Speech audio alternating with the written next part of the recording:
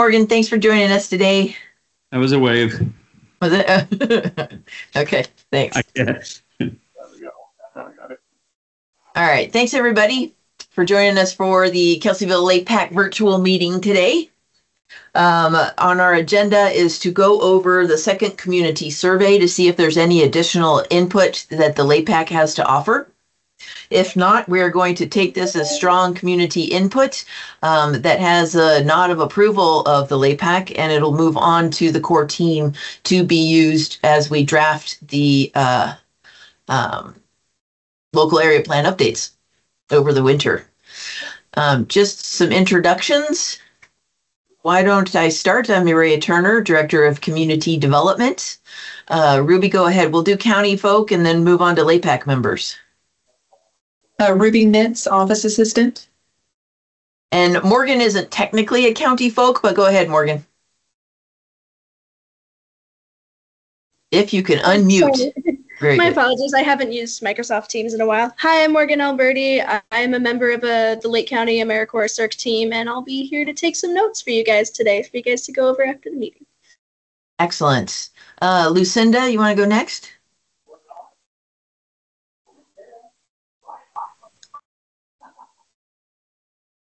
And if you're new to Teams, you should be able to see the taskbar on the top instead of like Zoom where it's on the bottom. You'll see the mic. If yours has a line through it, go ahead and click on that one to unmute yourself. And opening chat. See, we got a chat message here. Oh, just Morgan. Okay. All right, we're going to pass on Lucinda. Ooh. Go ahead, Sabrina. Hi folks, Sabrina Andrus. I am in the car currently, which is why my video isn't on, but as soon as I arrive in Oakland, I'll hop on video. Thanks, Mark. Mark Lips, and I don't see where I am. I'm not sure how to bring that up, but Mark Lips with the Right Choice Farm Stay and Catering. We are in the Kelseyville region, but have a Lakeport address, which is interesting. Mm-hmm. Other Mark, go ahead. Mark Borgasani, Kelseyville resident. Long time. Margot? Hello, this is Margot Kambara, long time resident of the area, and I also have a Lakeport address, which is odd. I'm also the representative for District 4 on the General Plan Advisory Committee. Thanks. Thanks. Weston?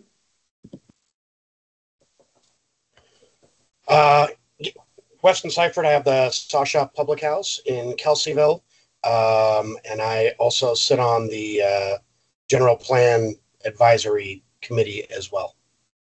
Super. Thanks, Weston. Nice haircut. All right.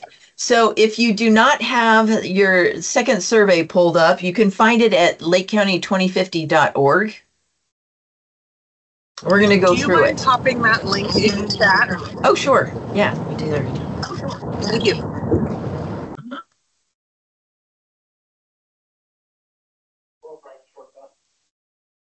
Go ahead and click on that. And then if you click on the Documents tab, just scroll down. You'll find second survey reports for Kelseyville area. So let's jump in. One of the things I really thought was cool about the Kelseyville survey results is that it was robust. I think it was probably the highest number of results that we had in all of our planning areas. Looks like about 123. And not only that, but it was also more spread out across age demographics. Most of our surveys were done by people either 50 and above. And in Kelseyville, we got 34 people between 35 and 50. So that's awesome. Consistent with question 3 with across all of their surveys, mostly white people take surveys.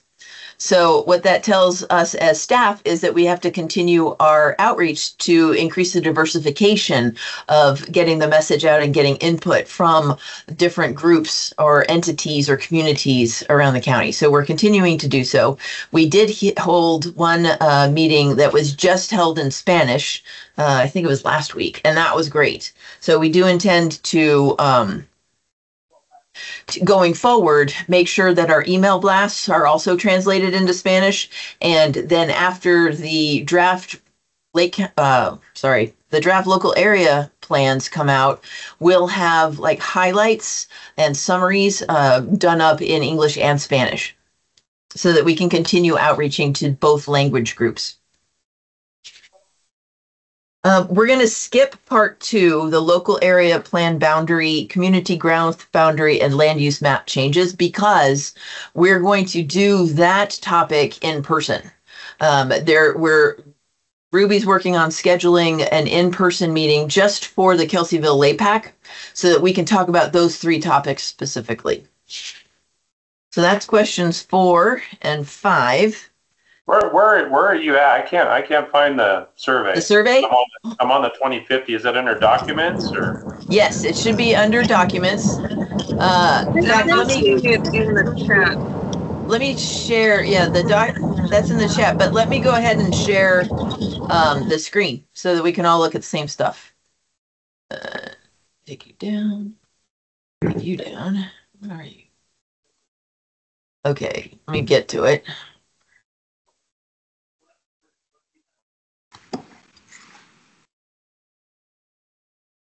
LakeCounty2050.org, the house for everything, Lake County 2050 documents.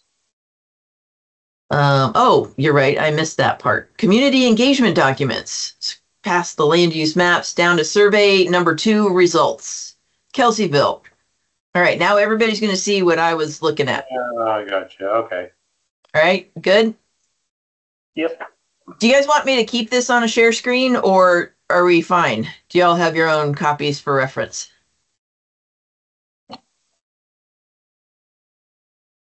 Anybody? I'm good either way now. I like the shared. You like it shared? Okay. Then we'll just keep it up. So we're skipping part 2. This is where we're changing the boundaries of the whole planning area. And in Kelseyville, there are a couple different options.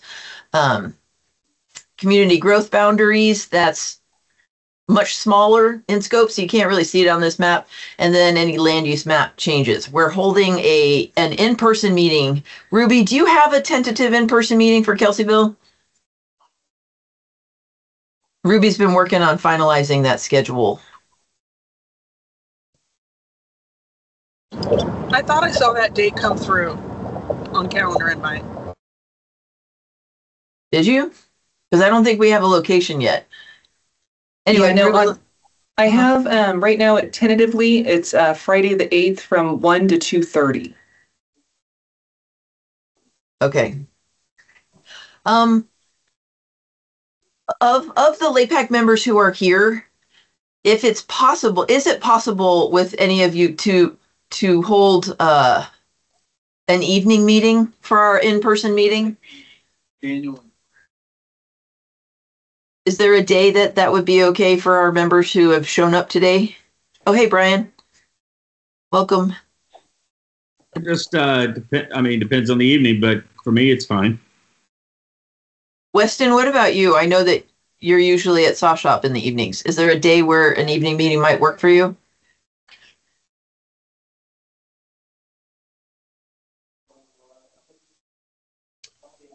Mondays or Tuesdays, about first part of the week, Monday, Tuesday, or Wednesday.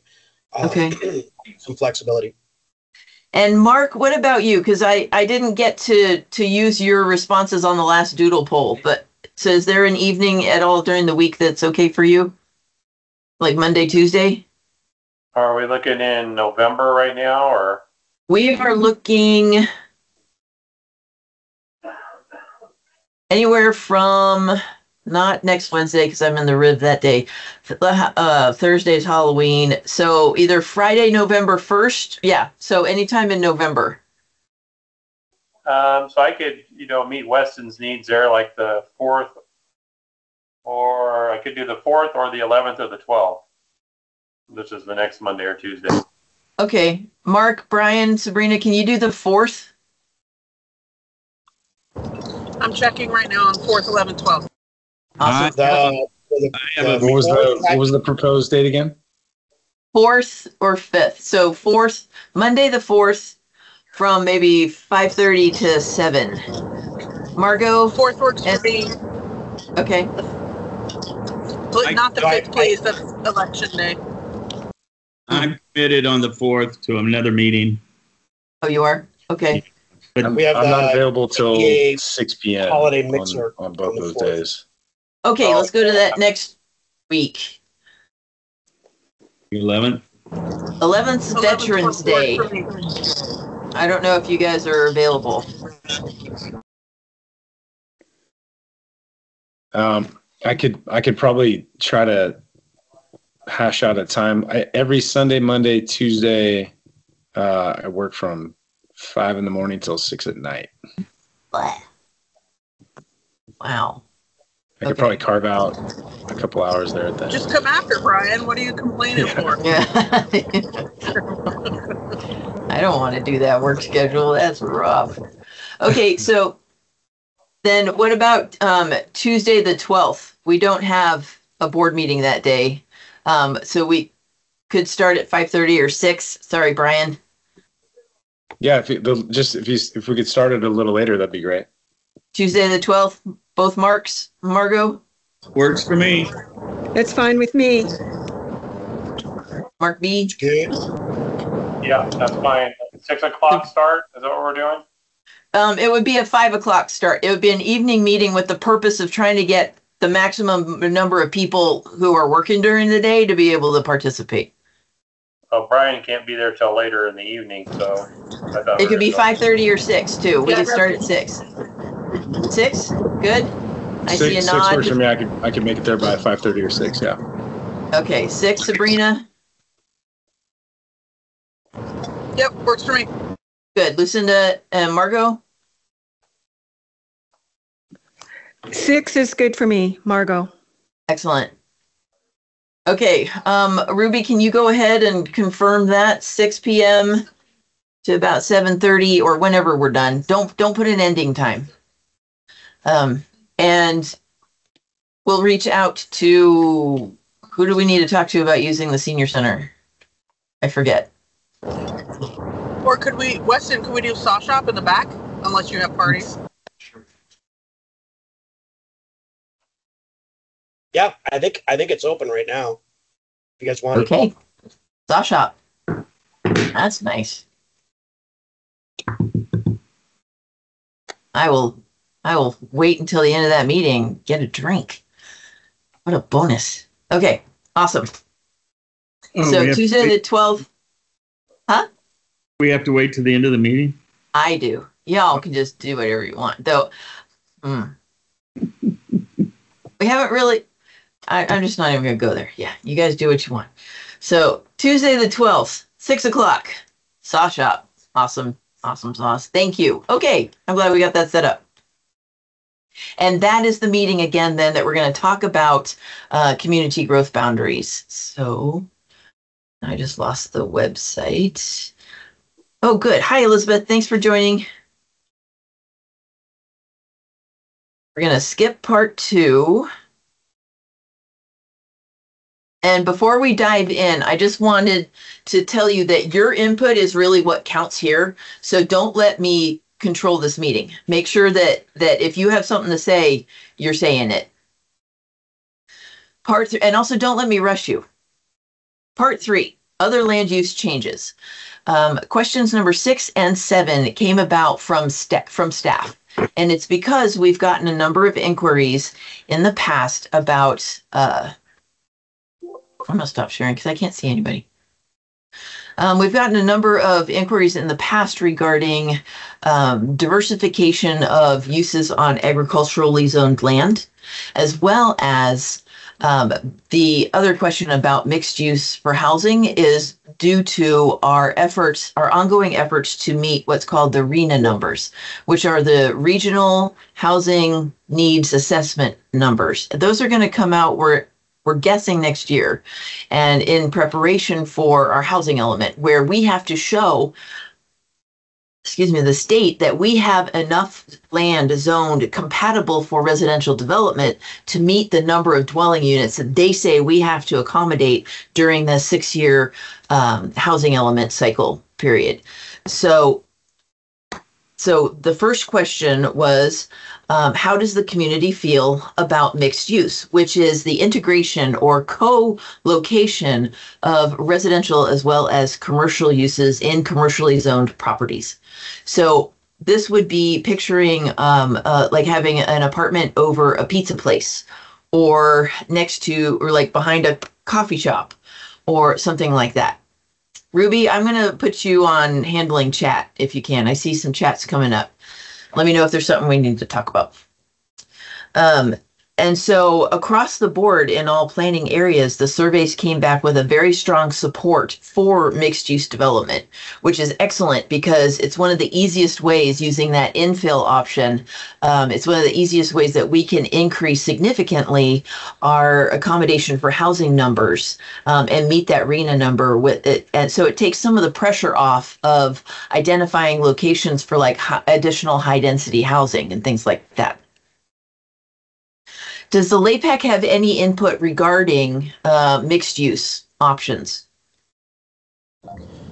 This would be like in my head, it's the sort of retail on the bottom, living above it. Are there other types that I'm not thinking of? That's kind of where my thought is as well. But we do have some places, even in Kelseyville on Main Street, that have like a small residence behind a store. Okay. So, but it would be a residence on the same property. And then is this follow-up question, and then I'll shut up. The type of retail, is that something that would be discussed in this particular portion? Or, right, I'm thinking I don't want like a Dollar General on the bottom with condos up top kind of thing. Oh, good question. So the way I'm seeing it would work out towards our C1 and our C2, or our community commercial and our local commercials. So those are our main streets. It could actually be near a Dollar General, though I doubt that would happen. But only because Dollar General isn't into that kind of thing. And they're all owned, either franchises or by corporate. But I was just thinking chain rather than prioritizing, local, etc. It could allow for chains where there are chains because they go into our C2 or community commercial land use designation. So it is possible, though unlikely. More likely that it would be residential units near our mom and pop shops, or on top of our mom and pop shops. I've always been a communities where you can bring a vibrancy to a community, or to a main street. I'm not talking about out where you would find a Dollar General or one of the big stores. But I just think having apartments or condos above these stores would create a lot of walkability, a lot of just a vibrancy to the neighborhood. The other thing we did in another town I lived in is we only allowed retail on the first floor. In other words, if you were a real estate company or any non-retail, you had to go to the second floor. That was just interesting. Something we did there. And then just to give you an example, there's a Costco in LA that has developed the whole second floor of that huge Costco footprint into really nice apartments. Neat. And they're doing it more and more all over. When we say retail, does that include are restaurants considered retail, or is that retail? No, restaurants would definitely be retail. Yeah, it would be residential with commercial. So local commercial, community commercial. So that could include restaurants. as well as like engineers' offices or doctors' offices, or anything you could picture going down Main Street, Kelseyville. Probably, yeah. Now, is this only in relation to Main Street though? Because if we're in my head, I was thinking, like along Canocti or something with the schools, if that's a growth boundary, and then we've got some commercial that goes in there. Can we be prescriptive about general types of commercial or this would or be housing allowed within local and community commercial land use designation areas. Not so much where you start getting into more of the manufacturing or the service commercials, because that becomes problematic when you're putting housing out in places that have excessive odors or excessive noise or things like that. Yeah. So we'd avoid those areas.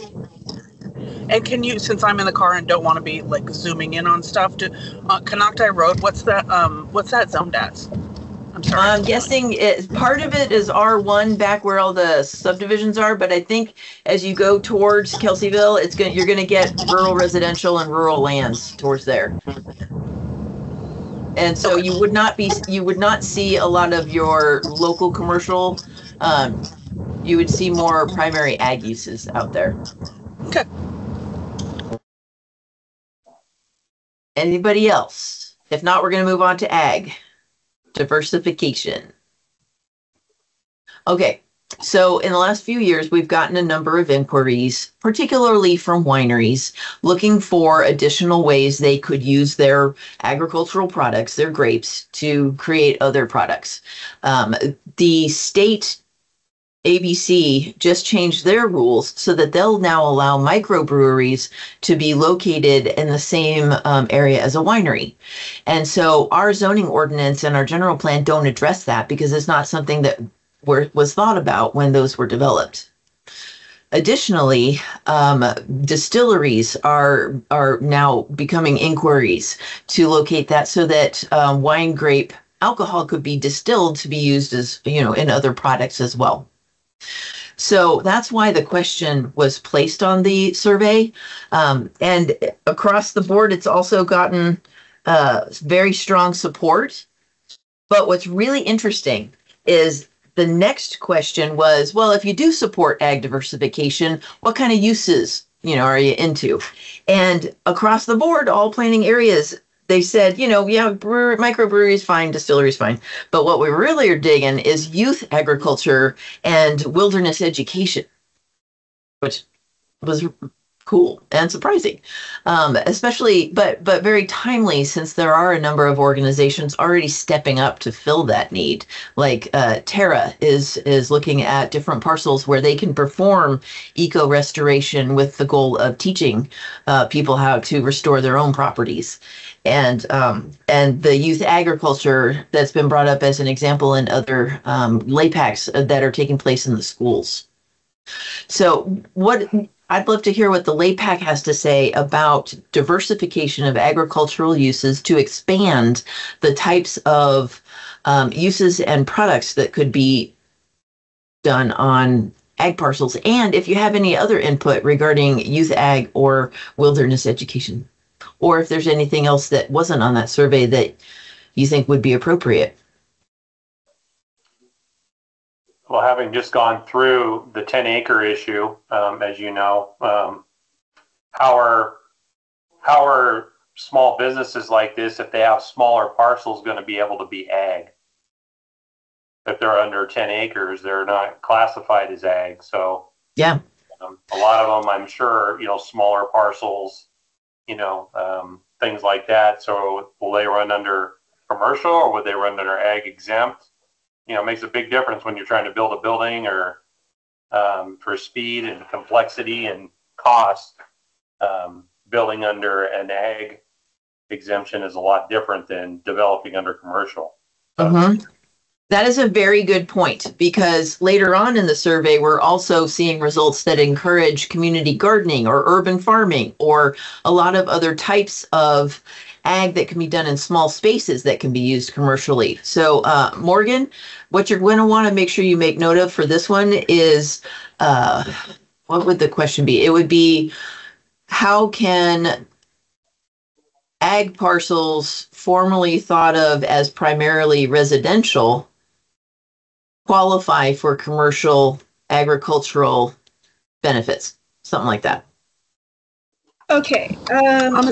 Gotcha. I'm still struggling a little bit with some terminology, but Yep. yeah. Don't worry, gotcha. just write down what you got. We can go over it after the meeting too. I'm assuming that's not something we have jurisdiction over. Thanks for raising that, Mark. I didn't know it was the 10 acres. That's not something we have any power to adjust or create language around collaborations with if it's under 10. Is it just black and white? If you're under 10, nope. And Well, it can't be shared or under 10, it has to go to the director for a variance. Okay. And you can either get that or not. I was unsuccessful in my attempt. Okay. But for whatever reasons, I believe they can, but you know, if they have to go and ask every single time, you know, I just know it's there's a big difference, and most of these guys are running tight budgets. You know, their businesses aren't super successful because they're small, and the cost of develop is horrendous to do anything. So. And this is a really good moment for to point out to the LAPAC why you guys are spending time going through this right now.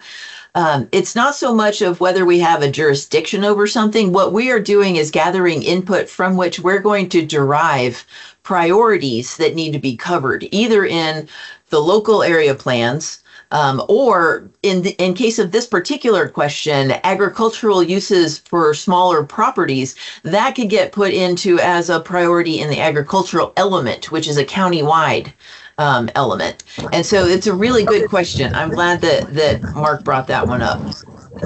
Anybody else? Me too. I have a suggestion on the ag supportive uses. Lake County is going through a big push to promote blue zone priorities.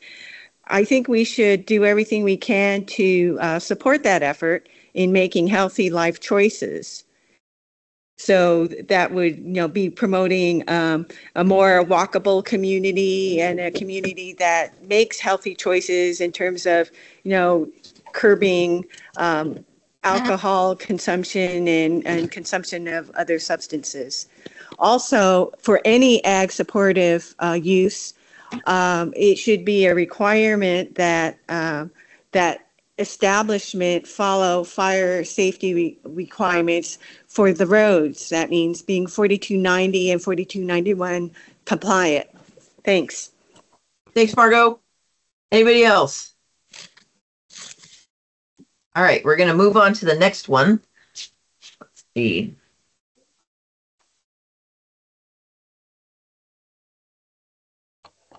Would you like more industrial development? For example, lumber yards, manufacturing facilities, warehouses in Kelseyville. 44 no's, 25 yeses. And then some of the stuff that they wrote in, any undeveloped land adjacent to the highway, light manufacturing that's sustainable. Don't care where in Kelseyville necessarily, just want the opportunity for Kelseyville to grow for local good paying jobs, not lumber yards. Does that spark anything? Any input from LAPAC regarding manufacturing or industrial land use? Well, service commercial is in desperate need of supply. There is nowhere to go for anybody to open a 2,000-foot business, a 5,000-foot business. Again, though, it really falls to the difficulty in developing and the costs. Where guys, if we're going to build a building, put it up for rent, 5,000 square feet might cost somebody $6,000, $7,000 a month now, and little businesses can't make it. But that's, when you get into light manufacturing, granite shops, cabinet shops, service commercial businesses, gutter shops, plumbing houses, all that kind of stuff is good. And there is, definitely a need for it, for sure. Okay. Anybody else? I feel like I'd be in support of. Oh, go ahead, Weston. Are you talking? Oh, you can go finish up. Again, the jobs that some of these would bring, I think maybe on a case by case basis. If you had an Amazon warehouse that wanted to land somewhere in Kelseyville, I would have a hard time turning that away for the jobs. I mean, there's one of the main complaints I hear about Lake County is there's not jobs that would that support people's lives, and I don't know. I'm a little bit more leaning towards taking some space on a case by case basis. That if you had somebody that wanted to develop something that was going to bring 50 six-figure jobs or something to the area, I don't know why we would say no to that. Mm-hmm. Yeah, and on a smaller scale, this could be similar to the rezone that your family did to take to allow for like an ag support business there. So we could. I would be great if the LAPAC would make note of this topic, because this is pertinent to when we do meet in person and talk about changing land use designations. If there are any locations that the LAPAC feels might be appropriate, so that should someone want to establish a light manufacturing business, they wouldn't have to go through a rezone and general plan amendment. The community would already have said, these are the places where we think would be appropriate for that sort of development in the future. Be it either, it's definitely not going to be Costco or Amazon. They're not knocking down our door. It would be more something of like kind of like the old window manufacturer, down at Workrite, that's now the cosmetics manufacturing plant. Something similar to that. It's much a smaller scale than, with much less impact than like the big Amazon distribution centers. But keep that in mind so that we can take a look at it and discuss it again when we're looking at the map. Is there an area like a footprint that's designated an industrial zone? Something like that, like where Kelseyville Lumber is, across the street, and all that area right there feels pretty industrial. Is there a... Mm-hmm. Yeah, I think Kelseyville Lumber was rezoned to planned development commercial, but there is that property over on the other side, right, Mark? Is that still planned development commercial as well? No, that's actually industrial. That goes down on the opposite side of Brian's property down to the county yard. Right, where Granite was? That's all industrial, and then I think Brian's changed to an ag industrial, whatever that was. I'm not... but yeah, that's pretty much all industrial. The old Lang Brothers property, your TNT storage is in there. But it's more of a parcel by parcel thing rather than a zone. Oh no, it pretty much. Once you cross Merritt Road there, everything on down except for my little 7-acre chunk of PDC there is all industrial. Well, it's kind of a zone, then, huh? I think. Right. What happened to the GIS site? The parcel map doesn't come up anymore.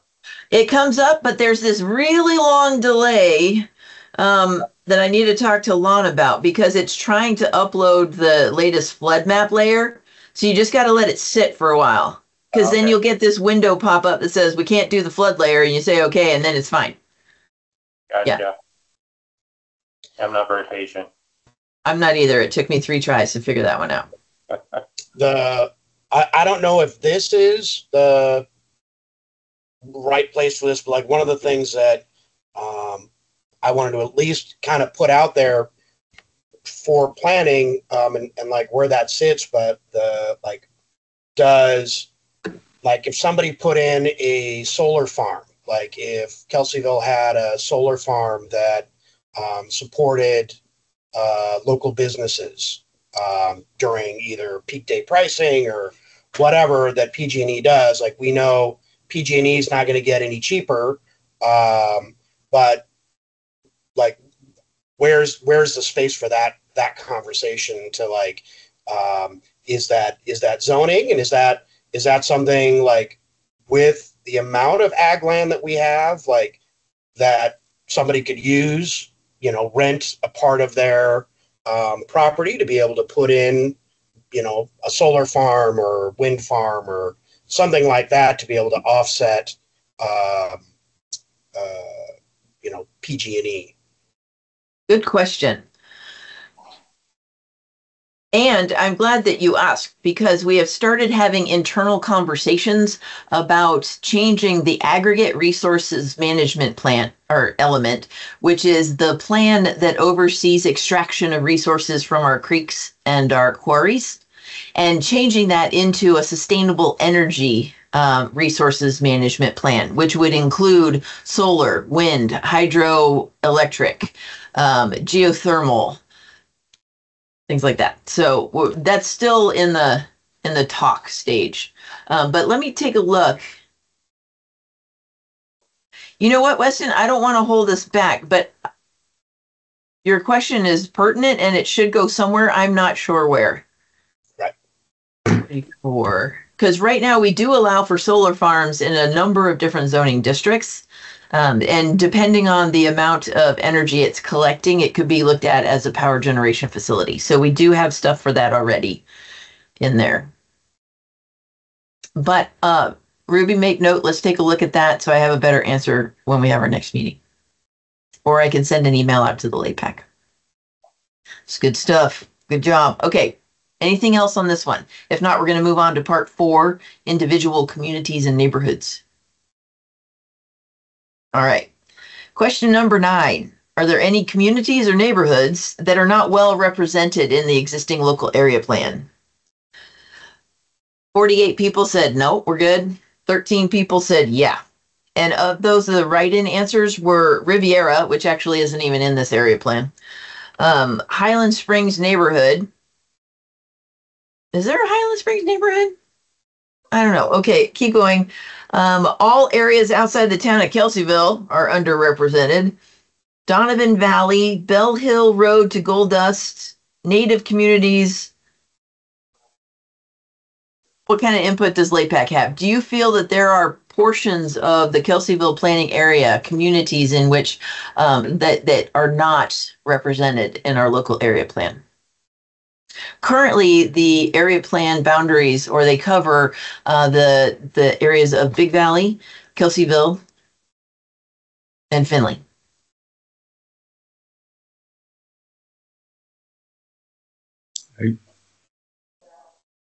What does it get you if you are recognized as part of the? I mean, what do you win? Great question. What's the point of this question on the survey? Yeah. It keeps going. The point of this question is to start pulling out a community feeling of whether we need to create special study areas to focus on policy and design guidelines for any certain portion of the community. Yeah. Well, when Well, you I look have- at the, the way that they're wanting to do housing now is, more houses per lot, more houses per acre. Everything's getting denser and denser, and they're trying to keep things close to the highways. So, you kind of get into the Kelseyville area, out near Gold Dust, Bell Hill Road. There's a lot of places out there. There's no infrastructure yet. I don't think sewer and water. I think they go to about the cemetery, and I think that's about it. But I would say, yeah, I mean, really, there's not much focus when you get across the highway on Kelseyville. So across the highway would be maybe a little unrepresented. When you get off of Main Street, it's always a tough thing because you don't, especially with commercial, if you start spot zoning, it's, for example, going over by highway patrol with, a grocery store. Should that be all service commercial out there? Or should it be heavy retail? And then you start stretching Main Street out and your Main Street ends up dying. Sort of got off topic there a little bit, but. Well, we do want to avoid sprawl. Right. So, I don't know. I would say, areas, yeah, I mean, you get out across the freeway, there's just not much attention out there. And, maybe out even into the Big Valley area. Got a lot of ag parcels out there that are just sitting, so yeah, I would say there's underserved areas. Okay. now. Yeah, I'd second those areas Mark just mentioned. Yeah, on the subject of representation, Middletown is considering something similar. There are the area plan is called Middletown Area Plan. At the one of the MAP meetings for the all LAPACs, there is now being talk about renaming that area plan. So similarly, I think for clarity and consistency, it would be a positive move for our area plan to have the same name as our advisory council, Big Valley. Because that way it's a big umbrella for the smaller communities that are in the current Kelseyville area plan. And it also covers a lot of the rural parcels that are outside the town of Kelseyville. Okay, thanks. Anybody else?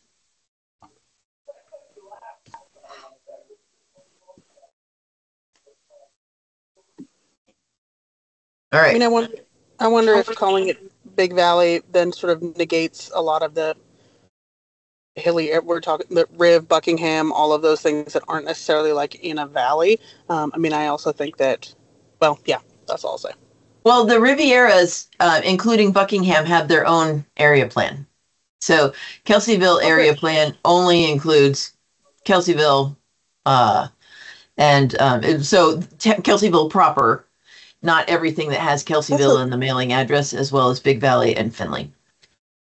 Yeah, duh, I knew that. My bad. I was there when we started the BVAC. Sorry. All right. So the follow-up question was, are there any communities or neighborhoods that require localized policy guidance? So if we feel that the rural areas like the ag spots in Findlay or the more rural agricultural areas that you got over on Gold Dust or Bell Hill, do you think that those require additional localized policy guidance? Currently, they are ruled pretty much with the agricultural element as well as the zoning district guidelines for ag APZ, which is ag preserve zone, rural lands and rural residential, which tends to dedicate most of its primary uses for agriculture. I have just an opinion on that. I wish there was a vessel to make it a little bit more flexible, because I know once things are set and their zoning, once their zoning is set, it makes it really difficult to amend these things. So like if somebody presented some amazing plan, like say we didn't say it needed any special attention, and someone presented some amazing plan on Bell Hill, and it actually makes a lot of sense, right? But they're stuck or they're pigeonholed because of the zoning. I wish there was a vessel to take that on a case-by-case basis, and you go, this is a great idea. It's actually really good for the community. It'd be good for this and this and this, and I see more pros than cons. We should do this. But if we're constricted by all the many things, the red tape and bureaucracy and the confines of whatever zoning might be there, I wish there was a way to I don't know, have some flex. Is there anything with that, Maria? Let me tell you what we have, and you tell me if this is what you're talking about. So you could rezone to planned development commercial or planned development residential, and that allows for more innovative, more creative overall development plans than you would normally get if you're just going with RL, RR, and those regular our normal zoning districts. So the PDC is how Crystal Lago got developed. It's what Maha, Gwinnett Valley is doing. It's where people come in with this idea that doesn't quite fit into any of these zones. So they want to create like their own overall development plan. Does that sound kind of like what you're talking about? Yeah, that would be it. It's just that's quite a process, huh? Well, it does include a rezone because it creates a specific boundary upon which that more creative leeway is developed in their overall plan. And I When you understand say that. residential, commercial versus, what were the two? Residential, Plan development commercial and plan development residential. residential. So is that the difference between a plan development residential would be, you know, Airbnb, farm stand sort of thing versus building a hotel? Is that the difference? It's the difference between Airbnb, building a hotel, farm stands versus Crystal Lago multi-use golf course facility. Two different things. It would be because you can you don't need a rezone and stuff to do a farm stand or Airbnb. You might need a minor use permit for an Airbnb depending on what size it is. And we actually don't have Airbnbs right now. We have what are called bed and breakfasts or bed and breakfast inn. And but isn't we haven't. Isn't our recourse for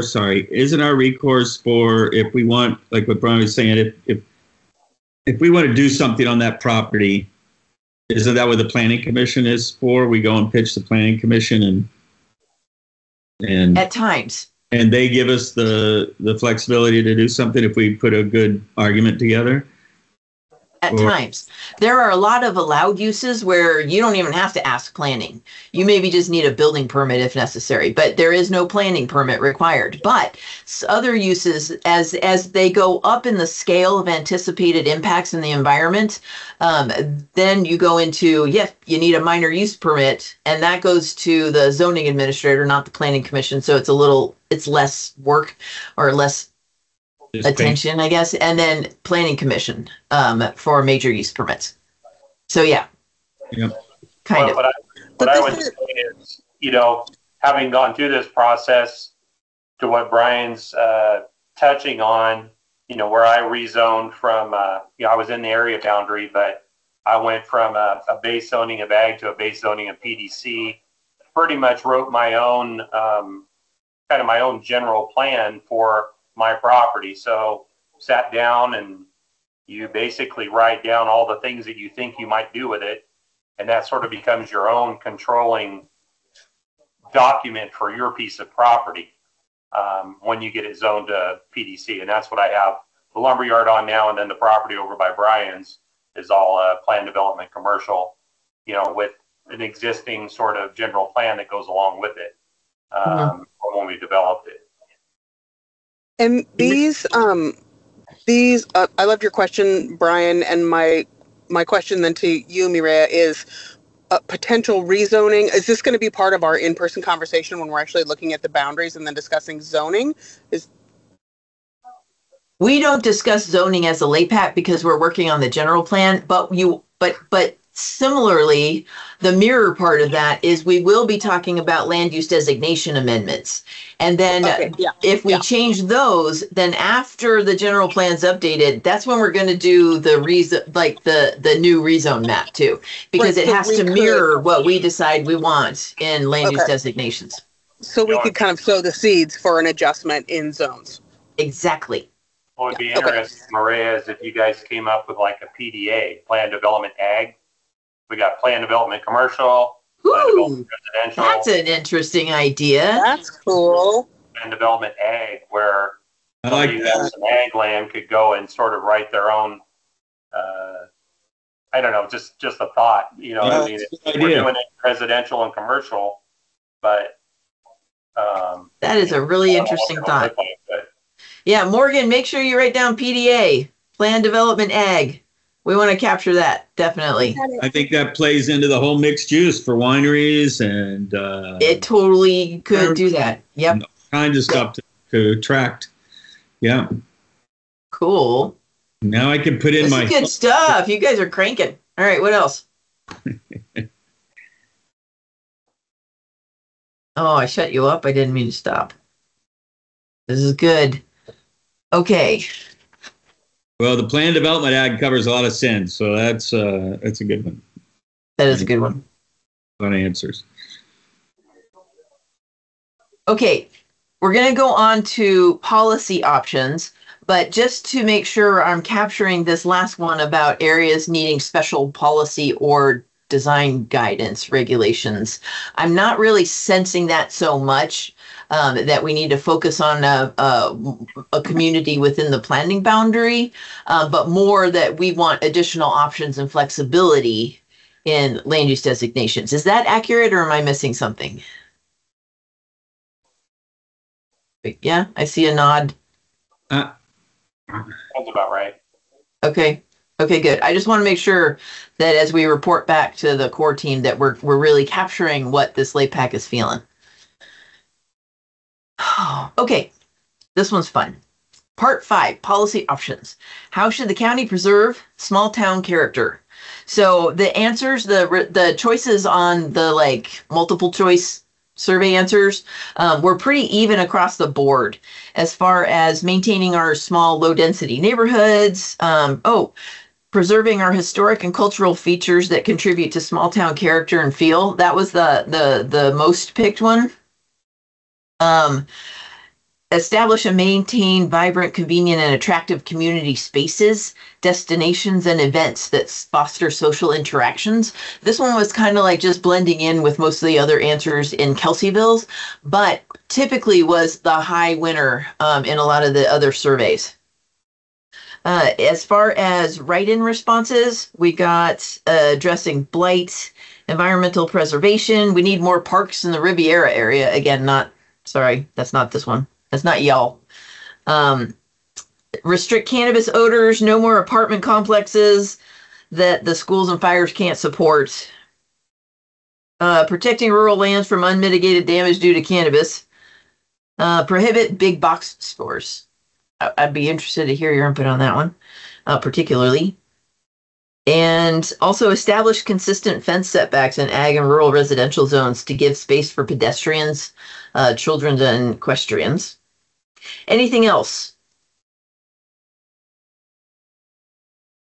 How should the county preserve small town character?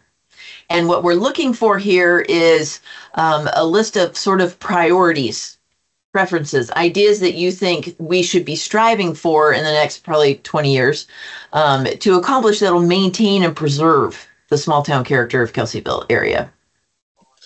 I've always had the opinion that focusing on preserving your core Main Street is a big part of maintaining a small town feel. That preferably that would never change. And again, like Mark touched on earlier, we'd have to ensure that Main Street's not being stretched out and there's a good plan to not interfere. I don't know what the right word would be, to not mess up the existing Main Street. I think everybody has a good feel that's from here and knows where Main Street is. And if that starts to get stretched across the highway or taken down other streets like Gaddy, I mean, I think there's plans in place. I think the collective feel I get from people is there are some really good ideas out there on how to preserve it, but I just know focusing on our immediate Main Street seems to be a good way to preserve that small town feel right now. Okay. Totally agree. I think it could, the density, it really is kind of like the one block that gets that most play. I think that charm could be extended a little bit. And then I don't know if it belongs here, but definitely in thinking about the next 20 years, I think it would really behoove our community to keep that sort of small town charm, is to actually make it pedestrian only for a block or two. There's some other towns who have done it. Grass Valley did it most recently. A lot of businesses hated it, but now they're sort of coming back around to it. It really just like ups the activity and the walkability and the movement among a main street in a small town to make one or two blocks pedestrian only and put in really cool landscaping and market lights and etc. I'd love to see that. Interesting. Okay, what else? We, once again, at a former community, we limit to the amount of square footage a business could have to keep it a small town, small business atmosphere, and kept we could put in a Starbucks. We weren't saying you couldn't do a franchise, but that Starbucks could only be 1,600 square feet or whatever I can't remember what we designated as And once again, like I said, it had to be retail on the first floor, restaurants included. No, no real estate, no banks, no things like that, except the ones that are already grandfathered. Okay. Margo? Thanks, Maria. I think also trying to maintain that small town charm is to consider limiting the acreage of ag. I know you have to have a minimum threshold to be profitable, but I don't think we want to have like ginormous ag because that can also send a different vibe into the town, and I don't know if that's what we want. Thanks. That is an interesting point because typically we are arguing to maintain as large a parcel in ag as possible. We do have a 40-acre minimum lot size for an ag parcel for the main reason that prime ag soils are finite in nature. And if we cut them down into ranchettes, which are the 10 acres and less, then we typically historically have lost them for commercial agricultural production. Yeah, and that's a good point. Interesting input. Anybody else? I think going back to what was mentioned earlier about community gardens is a really good way to show that we are invested in the community and to be bringing community together and doing things for young families. Mm-hmm.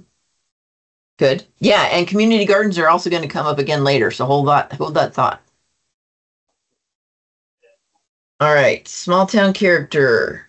Are we done with small town character? We'll move on to roads. Okay, next one. What should the county do to improve roadway safety for all users, including drivers, bicyclists, and pedestrians? So we're talking about multimodal transportation safety.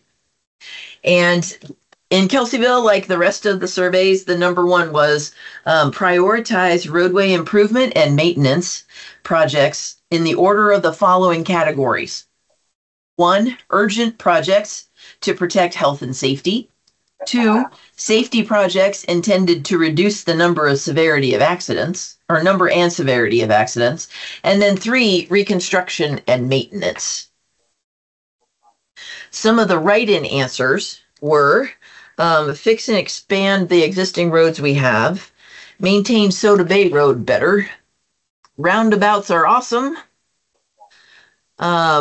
see the answer above, standardized fence setbacks to allow for more safe walking, biking, and equestrians, traffic signage, install a roundabout at Gaddy and Soda Bay.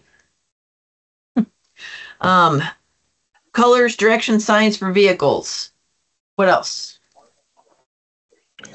The only one I want to lift up of the other is something around Canocti and South Main or whatever that is as relates to school traffic. I think it's just going to get more and more intense and more and more unsafe, not just in terms of folks speeding, but depending upon what time, you could be waiting to turn left for like 45 minutes, not actually 45 minutes, but the traffic there, especially, as our school gets more and more, our district gets more popular, like it's just going to be madness. Good. Yeah. We are anticipating a significant influx of students as that housing comes online. Right. I feel like I have a pretty good finger on the pulse of this topic as a parent and with my job. I think it'd be prudent to gather some data-driven statistics on this. The Highway Patrol and Caltrans and everybody keeps incredible statistics on this, and actually I don't think the crashes necessarily on Main Street in Kelseyville are up. I think they're pushed out a little bit more towards other county roads like Soda Bay where speeds are a little higher. I think we've been really lucky that we haven't had anything major happen recently on Main Street because we are starting to get some we've had increased traffic. And I'd like to second what Sabrina says as somebody who drops off their kids half the week when I'm not working. it's chaos. It's the whole Canocti Road, South Main Street, highway access. You'd have to work with Caltrans to figure out how to develop turn pockets, or whatever the engineers are going to come up with for making access better. We're a ticking time bomb as far as gridlock at peak hours around the schools. It's going to get worse. And then you get some really mad people, and then they make poor choices.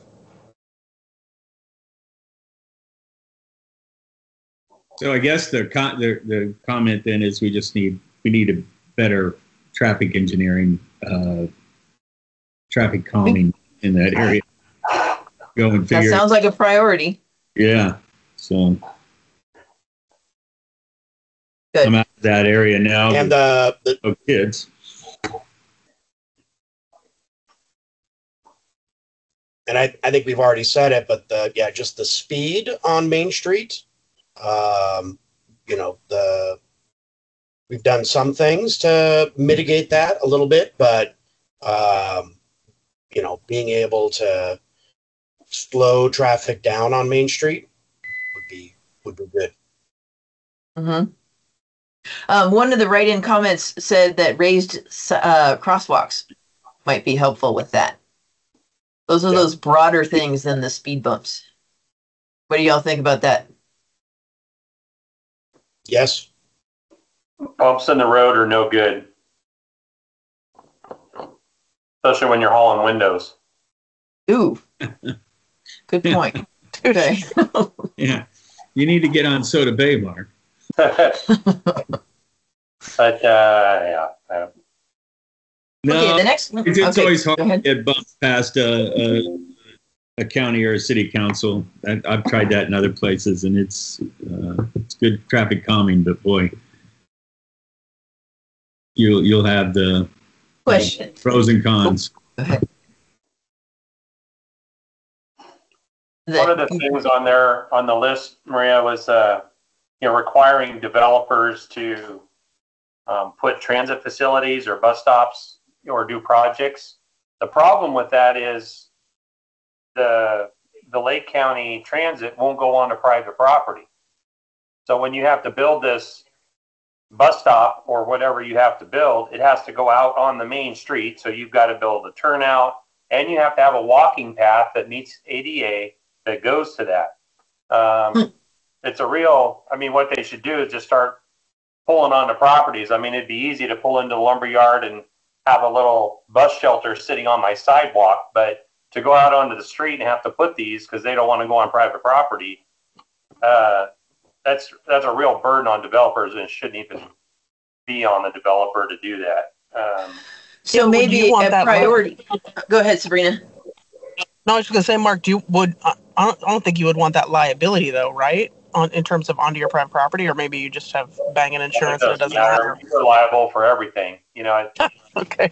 Its parking lot is just public space. That's probably why they don't want to come on private property.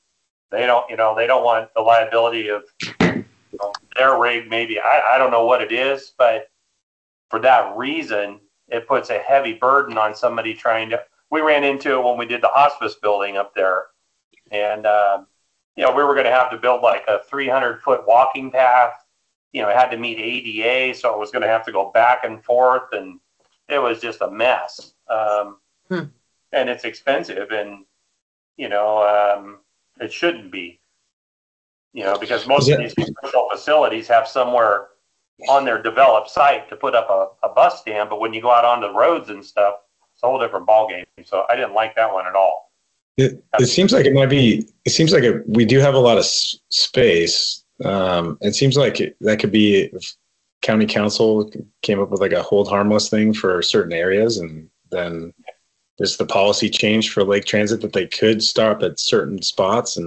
Or what do you think about a priority for county to pursue grant funding to develop public rights of ways, as development increases for safe bus stops and walkways?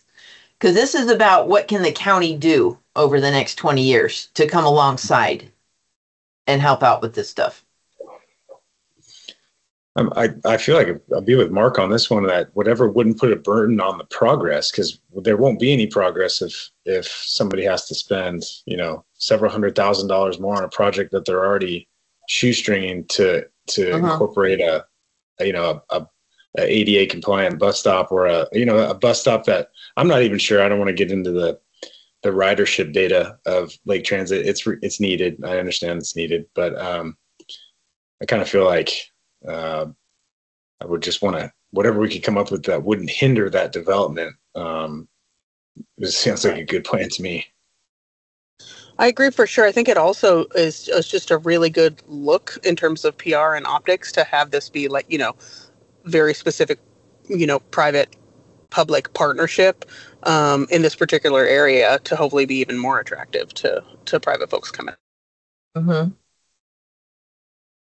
So one of the answers in the survey was prioritize improvements and expansions of bikeways and sidewalks to make active transportation more attractive, accessible, user-friendly, and safe. It would be something kind of like that, but it would be more along the lines of like either develop public-private partnership policies, investigate funding opportunities or pursue funding opportunities to develop additional safe transit stops or something like that in accordance with future development, or complementary to future development, something like that. That kind of what I'm hearing. What you're saying? Love you just made that up. Fantastic. Good. I want to make sure I'm picking up what you're putting down. If something changed there, they could take that into existing businesses that currently exist. Okay. If they come up with some plan to be able to say, hey, KB Lumber, we'd like to put a bus stop on your sidewalk, and here's all the releases. And, I know they go into the college, I think, Mendocino College. So they obviously must be able to do some things, but anyway. Yeah. Okay. Last thing I'd say on this one is bike paths. If we're particularly going to be talking more about, more walkways and bike pathways around the creek and stuff. I saw that in a couple places, which I really like. Do we have any bike lanes? I guess we have bike lanes on State Street and some on Main, but I'm thinking, some other places too. I'm just going, if we're dreaming big and we can just make it whatever we want in 20 years. Mm-hmm. Well, yeah, and that was one of the choices in the survey, to consider all modes of travel, including driving, walking, biking, and riding transit, in planning, design, and construction of all transportation projects to create safe, livable, and inviting environments for pedestrians, bicyclists, motorcyclists, and public. That one. Good. Right. It's quite a path they put down. Has anybody seen in Middletown from Twin Pine north onto their Main Street? Has anybody seen that development for that path lately? Yeah, that's crazy. It's like a county road. That must have been an act of Congress, because to work with the state to get in that easement and then kind of weave in and out of all the way up to their Main Street and tie it into Twin Pine. Talk about what a project. How long was that? That must have been in the works for years, because I can't imagine the state being very helpful on making that all trails that are developed have been in the works for years. There are no quickies. But you know what? I was impressed with the little walkway on Pear Festival when I was walking back to Miley's old house, right alongside that new development there that cuts over from whatever road I was on over to, I don't know, whatever road that is, with the post office, Gaddy. There's that little walkway that goes right there. It impressed me. Yeah. I was happy. That's used a ton. Yeah, it saves a whole bunch of walking. And imagine if it was cute. It was cute. It was a little creepy. There was some guy walking behind me, but overall, I thought it was pretty cool. And I emerged safely. Question number 14. How should the county improve the sustainability of the transportation network and support access to transit? So Just like the other ones, the top answer was improved connectivity with other regional transportation services, linking Lake County communities to each other, to the region, and to major destinations such as the Sacramento Airport. Another big one was establish and promote public transportation programs that offer access to important destinations. For example, commercial areas, employment centers, educational resources, healthcare institutions, and entertainment. Some of the write-in stuff.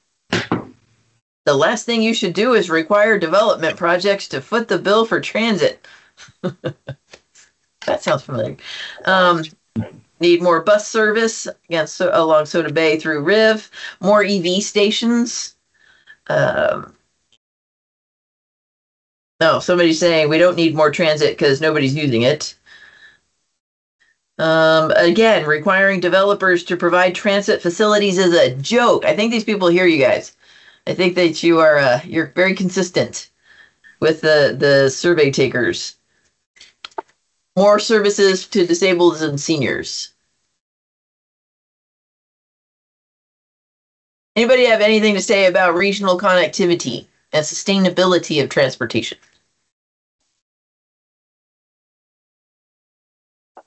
We can skip that one. Next one. How should the county protect, preserve, and manage historic and cultural resources?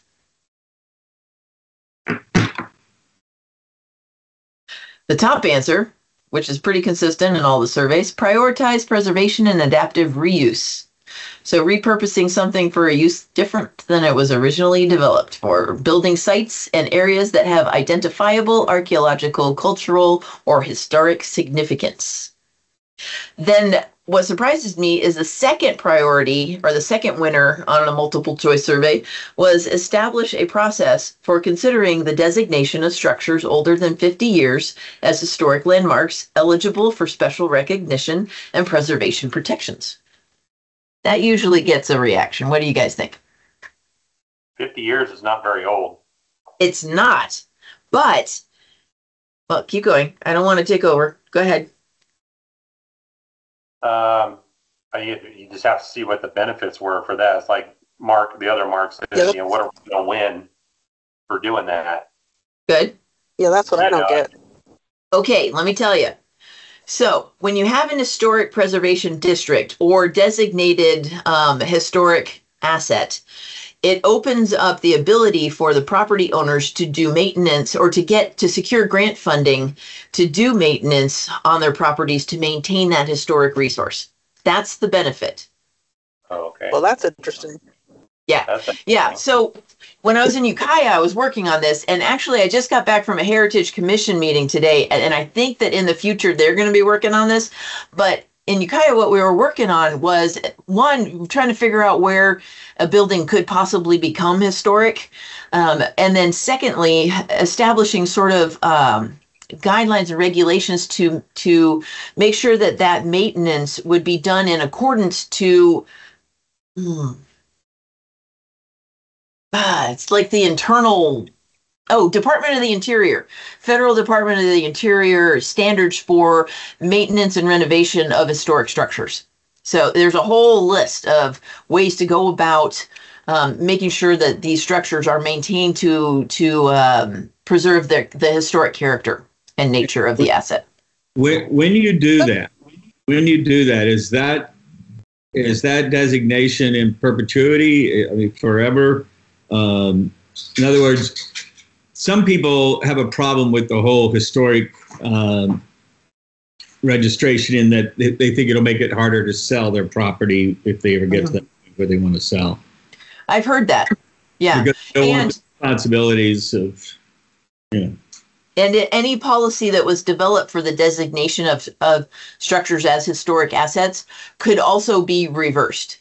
So probably not easily. Sometimes, though, it changes from owner to owner. You don't catch it, and there are renovations or updates done to that structure that change the character or make it no longer appropriate for preservation on an historic registry. And in those cases, it falls off or it comes off the registry. There should be ways for property owners to petition to have it removed if it's been added. But it's a process to get it on. It's a process to get it off. But the main win would be then that the property owner would have funds in order to maintain, renovate, update, keep that structure relevant, but still preserving that historic nature, that historic value that is actually considered a community-wide benefit. Mm-hmm. Where does that funding come from, Mireya? Is that a federal? What is that? Do you know? Well, I'm thinking of federal. I think there are also state funds as well, but it's been a few years since I've really been chewing on that topic. So I defer that one to our museum curator. Carolyn Borelli is actually really good. She's a rock star in that field. Okay. Mostly I just wanted to make sure it wasn't county because then if there's no money there, it's a bit of a moot point.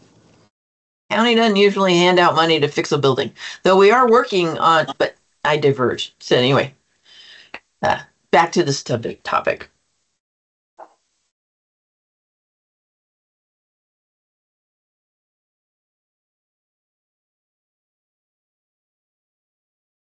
Any input on preserving or managing historic and cultural resources? Nope. All right. I'm going to go on to how should the county protect and manage its open spaces and preserve its natural beauty?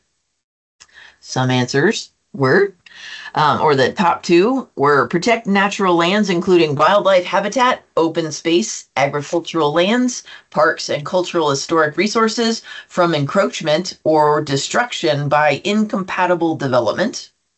And then the second winner was maintain and enhance views of scenic resources and significant natural features, including water and geologic features, ridgelines, wildlife habitat areas, and scenic roadways. Some of the interesting stuff that was written in: increase staffing and pay to take care of what we already have, limit the size, height, and location of greenhouses, quit tearing up rural lands for cannabis, something about sinking fuel tanks, maintain groundwater and aquifers responsibly. Oh, here's a good one. Enforce code violations for blighted properties. That comes up actually in a number of different areas. Tree preservation policy. What else? Is that sparking anything? Preserving our open spaces and natural beauty. Now, this was a key priority, a top priority all across the lake. Everywhere, all of our planning areas, this was one of the top three. It's always a tough one because you're butting up against development, Mm-hmm. and trying to make things look pretty, but then you want development too. And yeah, I mean, That's what I was thinking of going, in other questions, we're talking about mixed use, PDA, all of these things. And now we're talking about, no, we need to keep it pristine, nature, and for animals and all of that. We're running up. It almost gets to the point where we really have to draw the lines and say, okay, this is an industrial area. You bring up a really good point, because the infill or the multi-use is typically in our commercial areas or already developed areas. And so maybe a priority that might come out of this LAPAC is let's preserve our infill and our additional commercial development within already existing areas rather than impacting our open spaces and our parks and stuff. And there's probably little areas of opportunity there where you could expand that industrial, but where you're not going to really impact the overall look of the community. But geez, for someone who brings in guests and has a personal stake in raising the tourism here, one of the things people they love our farm like appeal and the little farm towns, and you got to keep that, because that'll set us apart from all that sprawl that happens everywhere else. So I think we need to put a fence around some of these areas that we're talking about, like industrial zone. It's almost like the county comes up with its own little parks that are designated county parks. And I know that we have a county park, but I mean areas that can't be developed, or, public land. I mean, I don't know. I think it's important to acknowledge that the people that are maintaining these scenic corridors and these beautiful places that everybody likes to see, a beautiful lush vineyard and a beautiful fruitless maple tree as they're driving down Merritt Road. Well, somebody planted that owns the property.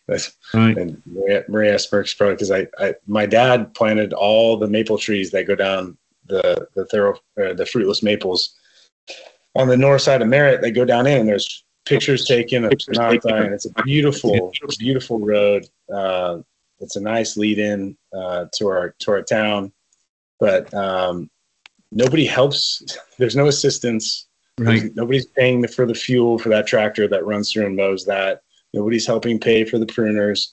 And I feel like when the farmers eat it year in and year out, so to speak, because farming is getting less and less fun from by all accounts that I can hear financially.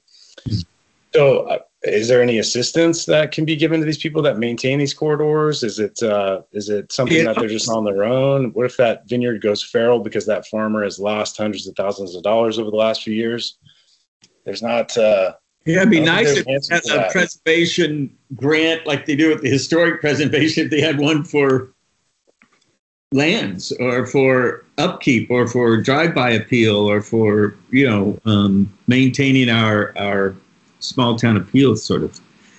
Right. So I agree. It's more of a comment than a solution. I like solutions, but I also I don't have an answer to that, because at some point people run out of resources, and like I said, you have the blight-ridden abandoned vineyard on, they're all over in the Big Valley, and I think, from what I'm hearing from the grape market, we're going to start seeing some more getting pushed out soon. So I think it's important to have the foresight to know that these things aren't maintained by and large. The parks and stuff, of course, they are maintained by the county, but these are private, individuals by and large taking care of these corridors. So I was thinking that would be cool. I wonder if there's any way to incentivize guys like Brian's talking about, the guy who is out there mowing and making the place look so beautiful to drive by and good entry into the area and all of that.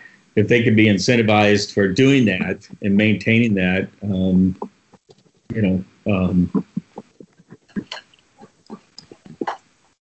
maybe that's grants. I don't know, but I agree. Yeah. I don't. Again, it was a problem, not a solution I presented. Oh, I think I'm actually hearing a priority emerge here. So keep going. This is good. Yeah, for me. I'm sorry.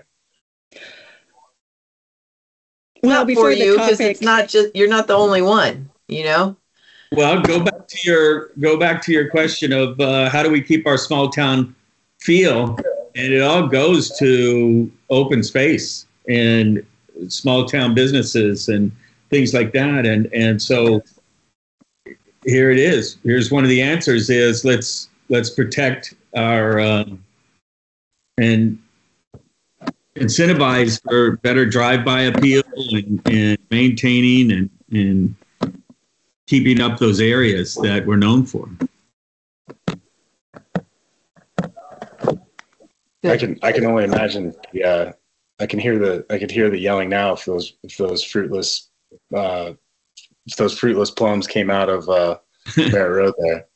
People stop and take photos, and it's like it's really is beautiful. Yeah. Do you remember the outcry at the end of 175 where it's going into Middletown? Remember they had all those huge oak trees and and they cut them down. Massive. Oh, it still hurts. Yeah. 100-year-old oaks. Yeah. Yeah, but now we can go 70 miles an hour there, so we're good. You win things, you lose things. Oh my God. Right. Okay. Okay. Oh, just kidding. 65 miles an hour, Brian. I only go 65. It's 55 for that. All right. How should the county, do a time check, 3:54.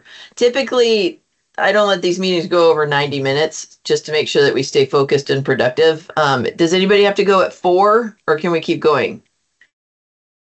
I got to jump off at 4. I'm sorry. Okay. But, keep going. Okay. Well, then let's get in what we can get in. Keep going.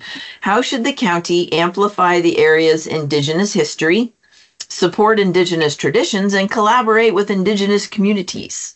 The top winners of this survey on the multiple choice section was increase knowledge and promote awareness of living Native American culture in the region, the history of Indigenous peoples in what is now Lake County, and how the county's relationship with local Native American tribes has evolved. And then the second one was establish and maintain collaborative relationships with local Native American tribal representatives to facilitate tribal consultation and preservation of tribal cultural resources. Does anybody have input on this one? I know this is a sensitive topic for this LAPAC in particular. So I want to make sure we stay focused on the question. No, I like the options that folks gave. I think that covers a lot of it. Well, I think if we take this a step further, this can help our tourism appeal by offering some cultural programming. It would take some development, especially if we had something like a living history program. That is definitely a good way to engage visitors, whether they're county residents or from out of the region. I know Wyoming, it still may have a living history program where they recruit students to wear the dress of the era. And at the time, it was in the 1860s or 1840s. And then these students will model how daily life in Wyoming. So if we did something like that, that could appeal to visitors. Thanks. Do we know if any of this is incorporated into the development on Soda Bay down there near Yellowhammer? The Starbucks, fuel pumps, market? I don't know. Good question. Elizabeth Lincoln would be able to tell us, but she isn't on this meeting. She's another member of the LAPAC who's overseeing that project. Yeah. That's a 32 million. Actually, I don't want to guess at the numbers, but obviously a big project. I'm wondering if this is incorporated into that. We don't have. Good question.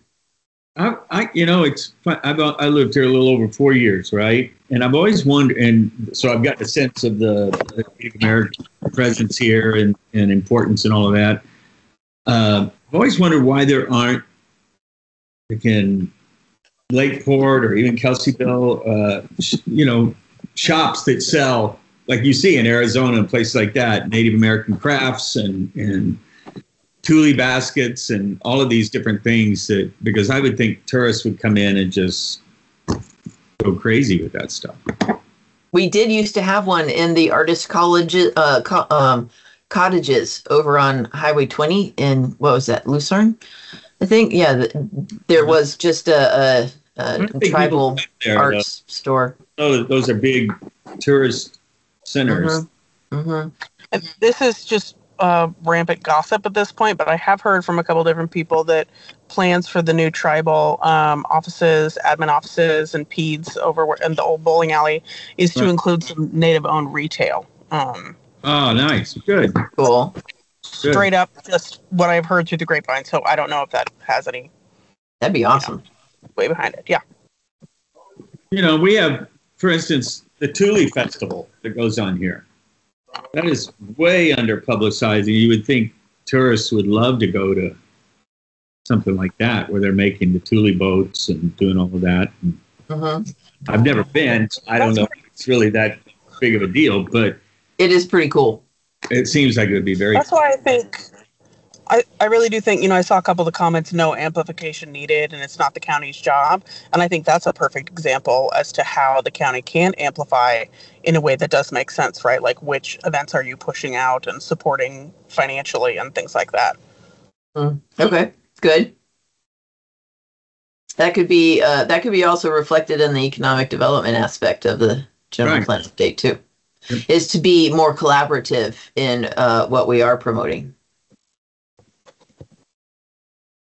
Cool. Anything else? How should the county mitigate illegal dumping and other nuisance issues? $1 million fines. God, I hate that. Really, really hard to prove. Yeah. Well, you know what? When they dump a car, I've always wondered this. When they dump a car, the VIN number is right there, right? They're not Sometimes. Well, but VIN numbers are all over a car. I mean, you can look on the side, you can look, on the dashboard, you can look on the engine block. Golly, just look this guy up, and I don't know. I hate that. Lake County is unique for many, many reasons. And when you have like 4 releases of liability and your cousin's aunt stole it from your there we go. Yeah. That's when who are you holding? We've had this talk with the DA's office. It does not go well. So I don't. You know what, Brian? Do you also find our abandoned vehicle abatement program finds that a large majority of the abandoned vehicles aren't even from Lake County? Like people come to Lake County to see our water, drink our wine, and leave their car here. Leave their car. Tremendous strain. That's our new tagline. Yeah, there you go. Right? The Lake County, drink our wine and leave your car. Yeah, live, eat, play, and take your car back with you. We talk about trying to take care of our business owners, and our tow industries would be sunk if they had to continually pay to pick up the motorhomes and RVs that seem to be dropped all over our highways and county roads. And up until the point that they are towed, the stuff that's coming out of them, I'll spare you. As far as hazardous waste, you can imagine that's going all over. So I think basically maybe prioritizing funding to code enforcement to allocate funds towards the people that are dealing with the issues, which would be the tow companies. We're just basically smash and grab them, because I've seen the follow up, because it is a crime to abandon a vehicle. It's just something that California hasn't prioritized. I mean, call your local congressman or write them or whatever, but they're not going to prosecute somebody who, their car was abandoned on the side of the road or RV. So I think dealing with it rapidly, I think you can look to other counties. I think you can look to wealthier counties where they probably have better funding for code enforcement and programs like that. I think I don't know, Mireille, you might have a better feel of this. We go through that funding pretty quick, don't we? Yes, we do. Yeah. And we're pretty stingy on when we use it. Right. So I don't know. I hate to say money fixes it. We just lost power, so I got to go run around for a second. Yeah, Mark. Hi, Mark. I just feel like I hate to say throwing money at it would fix it, but it would help reimburse the tow companies that are actually hauling it away, crushing it, taking care of it the proper way. Well, we are reimbursing those towing companies. We have them under contract, but it would enable us to do more. Yeah. It'd just be faster. It'd be, it is an eyesore, and it's a terrible thing for us to have that that reputation when you drive into Lake County and you see these abandoned, cars and motorhomes. It's not a good look for us. Yeah, Sabrina? I have to jump off. I just wanted to jump ahead on the question 19, the access to healthy food. Throw this out real quick because I didn't see it, but if I missed it, my apologies. Good. And that is, I would really love for the county to do whatever it can to encourage districts to rethink food in schools. Okay. Before you leave, what I want us to do is keep going as far as we can on today's meeting. Then we're going to finish up second survey. And then after that, we need to go over the existing Kelseyville area plan at the policies that are currently in existence and see what we want to keep and see what we think is obsolete and need to get rid of. That's your homework. Go over the Kelseyville area plan. Thank you. Okay. See ya. Bye. Okay. Anything else on illegal dumping, not just limited to vehicles? So let me tell you, the top answers that came out through all the different surveys was 1, hold people accountable for the code, and 2, get some funding to support some of our lower income and our elderly populations to help them make sure they're in compliance. Yeah, also, some people have wanted universal trash. You know, I wonder if, I don't know, it's another handout, but, you know, we give out food stamps. Could there be trash stamps so that people, instead of dumping bags of trash on the side of the road, feeling like they can't pay to take it to to a station? Interesting.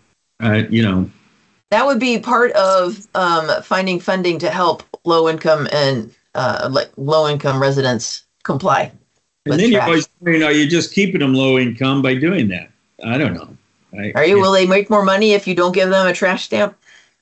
Yeah, I don't know, but you just wonder sometimes if you're inhibiting ambition by handing out everything, but I don't know. Thankfully, that is not on the LAPAC's agenda to have to worry about. Yeah, true. I just want to know what you guys' priorities are.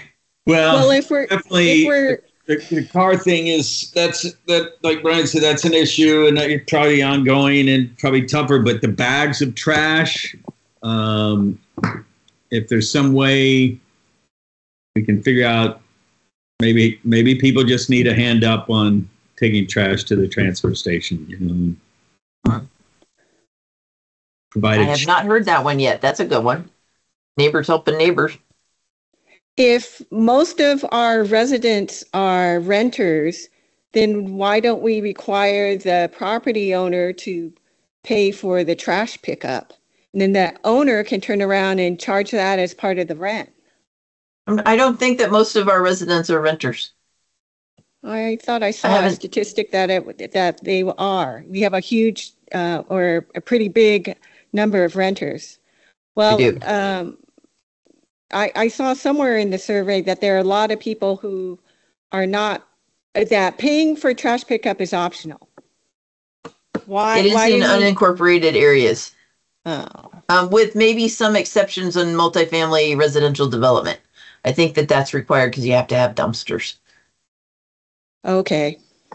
But yeah, it historically the board has talked about it over the last since I've been with the county periodically, and they have been reluctant to require trash pickups because we have so many very far rural areas.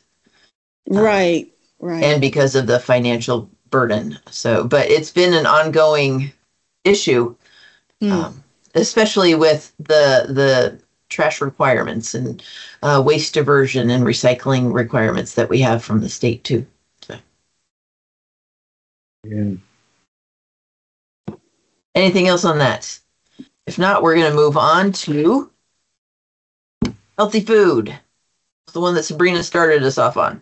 How should the county ensure access to healthy food? Top answer was expand local food access and agriculture by supporting and encouraging farmers markets, urban farming, community gardening, food forests, and other similar activities. And then the other one was support opportunities to establish or expand programs to improve food security and eliminate hunger. So this would be food assistance and nutrition programs. What do you guys think? You know, it's easier said than done.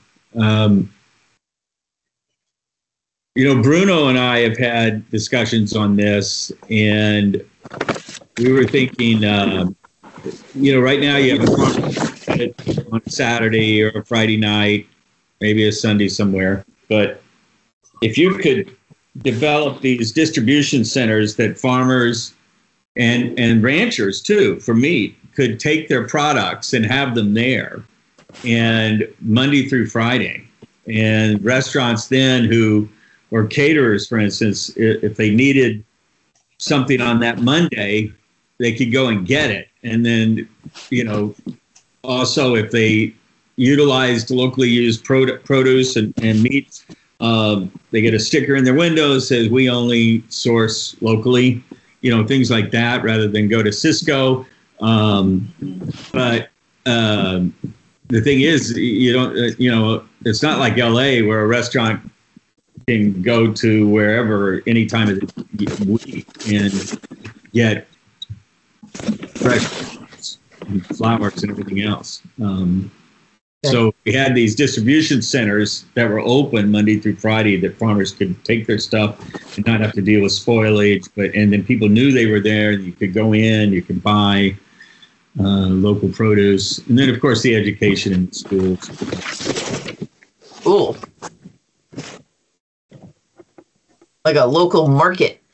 Right. And that's cool. And as far as the land and putting up these kind of warehouse-like areas, he was thinking of using reclaimed land, that needs to be taken back. I like that. What else? Weston?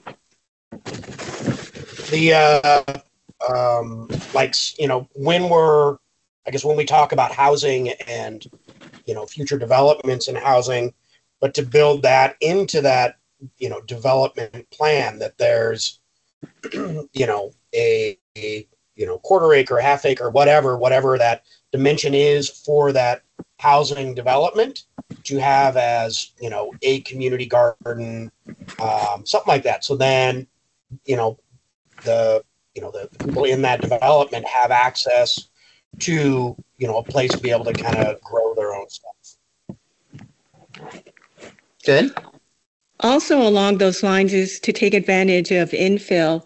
So when we have empty retail spaces that are vacant for a long time, or even residential, if you can consider agriculture like hydroponics, something that can be done indoors, so we produce more food that is available to county residents.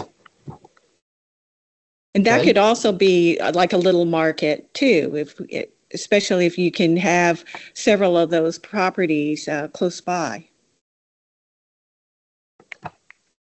Super. Anything else?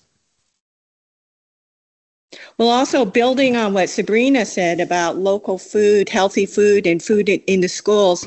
In general, for land use, if we preserve our ag lands and the ag land designations, that would help a lot. One of the write-ins was promote community-supported agriculture by subscription. Those produce boxes. Ah. What else? That could be a co-op between a few farmers.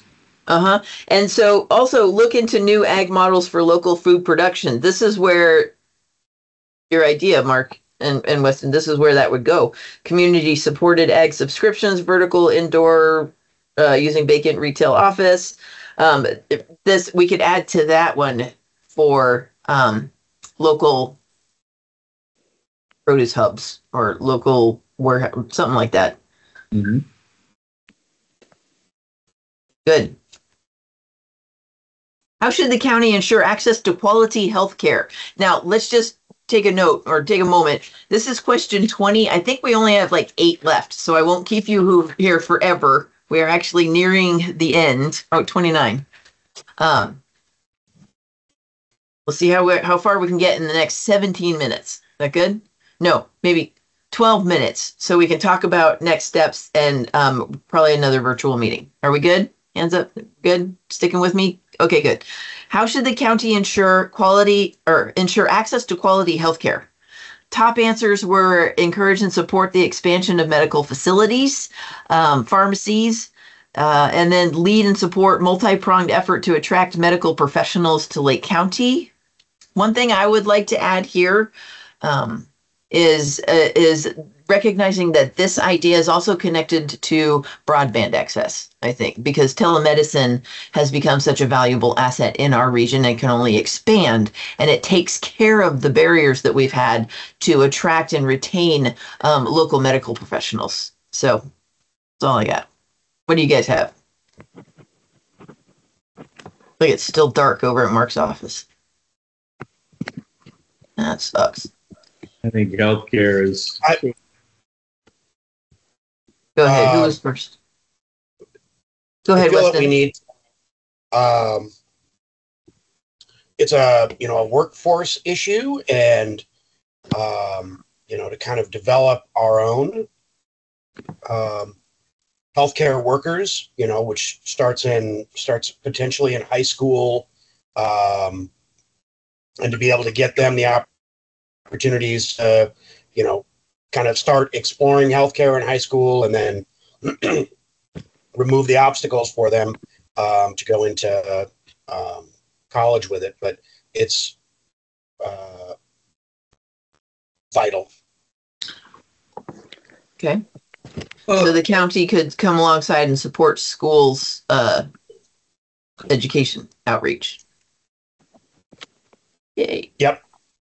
Maria, I just thought of something that since this is a 20-year plan, Cecilia Aguilar Curry was over here at the farm, and we had a meeting with a number of people that Jillian set up. And I asked her about how hard is it to get a 4-year university into an area. Because she went off on a tangent about how that has lifted so many communities like Merced. There was another one that I think in Humboldt that went into Humboldt, and after 3 or 4 years, that community had been lifted because you got all these people coming to visit their kids. You've got now you're building dorms, and they're going out and shopping and using the small businesses. But a 4-year university, then you've got places where if they wanted to be focus on agriculture, obviously great place. They wanted to focus on small business entrepreneurship, great place to a certain extent. And, fabrication or vocational, things like that. Medical care. That was the other one I was talking about, medical care. And I just think if we started the ball rolling to get I don't think the UCs are expanding, and I know the Cal State is, they're having some financial problems, but I know that I've just read where they're interested in expanding. But to get a 4-year university here would be a pretty cool, that just lifts up areas all the time when they come in. That has been a priority in the past, and I think it's a really smart thing to retain that as a priority. Good, but we're talking about ensure access to quality healthcare, so perhaps this ties into that. Is there anything else on quality healthcare access? Well, one of the suggestions that is already down is, partner with medical schools like UC Davis and UCSF, because they already have rural medicine programs. And maybe there's some tie-in there, especially when we're talking about perhaps some county funding. So as Weston was saying, that we grow our own, say we tap, promising high school students and say, hey, you've got a lot of talent and we'd like to see that talent blossom. We'd like to see you to become a healthcare professional and come back to Lake County. Good. Hey, Mark, did Cecilia talk about what a lot of our 2-year colleges are doing, which is expanding to become 4 years? Did she maybe we could just expand what we have? She didn't say they were expanding to become 4 years, but they are trying to do more grow your own and experiential learning, so that in incentivizing people to stay here. That I think your idea and Margot's idea actually come together at some point. Yeah, let's keep our kids local. Let's increase our educational capacity, and then keep people here, which increases our access to healthcare. All of this 2-year stuff that you're talking about all combines to keep people in the community or want to be in the community. Because one of the biggest problems, you can talk to Tim Stevens at Sutter, you can talk to these guys at Adventist and it's tough for them to, when they bring in a doctor, say it's a guy, and the wife doesn't like the area, they're not staying. they're going to go.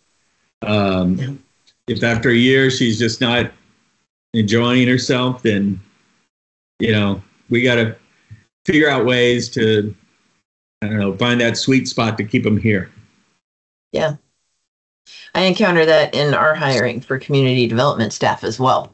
It counts a lot. If these people are already local, I want to keep them local. When we get applications from people from New York, it's like, thanks for applying, but how can I hire you? You know, for one thing, where are you going to live? Where are you going to get a house? And do you really know California? But yeah, if we can raise them here, keep the ones that want to stay here, give them a way to live. Right. I love that idea. What else? Quality healthcare. Anything else? Well, the other thing with healthcare that they say we need more specialized healthcare here. You know, if just what were some of the things they're talking? I mean, I can get my knee replaced and get my heart checked and all that, but some of the more specialized healthcare, I've got to go to San Francisco or Sacramento or someplace like that, and maybe I should anyway, but who knows? All right, next question. I've always wondered why Adventist and Sutter and Tribal Health don't create some sort of an advisory board or coalition where they can work together to lift all the votes, you know? Or is it too competitive to do that? Well, Mark brings up a real good point. You know, we could build up Lake County as a healthcare hub, a region for all points north. So people don't have to go to San Francisco for, you know, that specialized care, because there are a lot of rural counties north of us. You know, and if we had cooperation among the hospitals and the medical facilities, at least in the county, that could become a reality. Interesting. Okay, next one. How should the county ensure that residents have access to vital communication services? So, of course, you know, one of the top answers is encourage and support efforts to expand and enhance broadband service. Second one, just as many people, encourage and support efforts to improve cellular phone coverage and reliability, especially during extreme weather and hazard events. What input? Elizabeth, you have any ideas? I haven't called on you yet. No, I don't know. I mean, I know it's definitely a problem. I'm relatively new to the area, so I'm kind of new to having issues with my internet. I came from Sacramento and LA before that, and so it was just much less of an issue. We had more options. So I don't know if that is something, if there's any way to encourage more options for people to look to. Yeah, good point. What else? Anything on this one? Certainly a public safety issue. Yes. I come upon dozens and dozens and dozens of people stranded in broke down cars that are between our kind of no man's land areas, Highway 20 on your way out to the Caltrans provided call boxes are unreliable, don't work. There'll be people stuck out there it really is one of those things that it's frustrating about being in Lake County. I understand our rural areas, it's a charm to being rural, but I feel like we've advanced enough as a society to where everybody's pretty dependent on these cell phones. And I don't know if there's a way to streamline that administratively to plug a few more of those throughout the community. But I certainly think in a time of disaster, nobody regrets having cell service or not getting throttled down to where it's basically unusable. One that addresses that is streamline the permitting process for cell tower installations while ensuring quality design and mitigation of potential impacts. We have so many nooks and crannies, in our county that we do need additional cell phone towers or we're not going to reach them. And undergrounding. And undergrounding. I don't know why it can't be done. Is it just a money thing? I don't know why. It's a money thing and a planning and designing thing. Not planning, us planning. Planning, like, thinking about it, rolling it out. Oh. Yeah. It just seems like that would be. We asked them after Valley Fire, we asked, hey, all of your lines have burnt down. How about you reinstall with undergrounding and copper wire while you're at it? And they're like, nah, thanks. And they had all their power poles back up, like, in a week? I mean, it was that fast. They were crazy. It was crazy how fast. I mean, not a week, but just that's how they were set up to roll out the response, get those power poles back up, get that connectivity back in. They weren't ready to say, oh, well, let's stop and take a moment and plan. It would take a long time. Let's figure out a plan to underground, which is what they're doing now, years later. But that was kind of frustrating. Yeah. Next question. Is there any more? Question 22. How should the county ensure that residents have access to vital community resources and services? So this is government services, civic services, access to emergency services, things like that. Top winning of the multiple choice was ensure that all neighborhoods have access to safe, well-maintained public facilities and utilities that meet community needs now and as the community grows.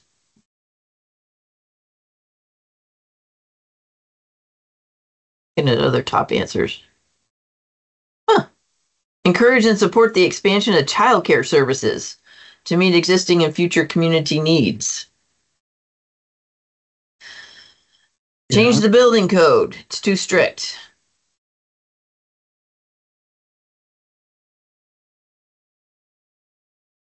Improve stormwater infrastructure. I think that's actually one of the next questions.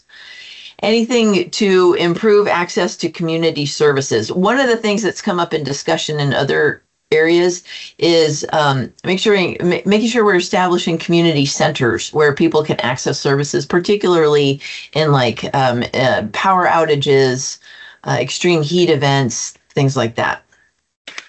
You mean like places to stay? Places where the community can congregate or access services. Okay. Not necessarily emergency shelters, but with could schools do double duty in situations like that, or do you have your senior centers? What other big halls? I know the schools are a good resource during evacuation issues, but I don't know that they're not really. The county is focusing more on setting up community resilience centers. If it's 108 degrees out and you don't have AC, you can go someplace and cool off if you've got issues with. You're right. Yes, they could serve as service areas during extreme weather events, power outages, but also in times of non-emergency, they could serve as community gathering centers. So just like, multi-purpose rooms, community centers. So that's why some of our senior centers are sort of pivoting to